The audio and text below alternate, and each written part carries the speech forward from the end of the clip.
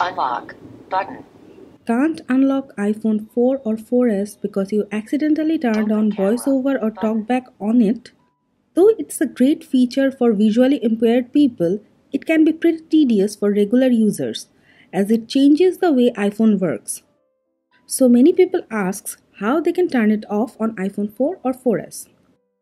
In this video, we will show you how you can turn off TalkBack on iPhone 4 or 4S.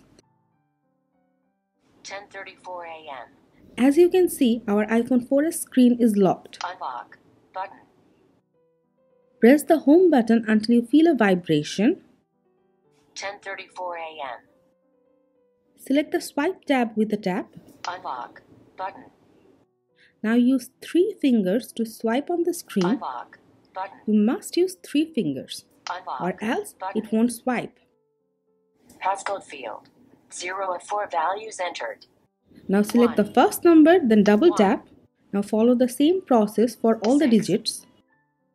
6. And you will be in the home screen. Messages. Select settings by Double tap tapping to on it. open settings. Now double tap Settings. and you will be in the settings. Now select 3 fingers to swipe down to general. Select general, then double General tap. button. General settings. Back button. Select accessibility, then double tap. Accessibility button. Accessibility. General. Select and double tap on VoiceOver. On button. VoiceOver on button. Select the VoiceOver toggle, On. then double tap on the toggle and it will be off. Double tap.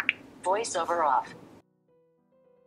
Now the VoiceOver will be off and you will be able to use it as you wish.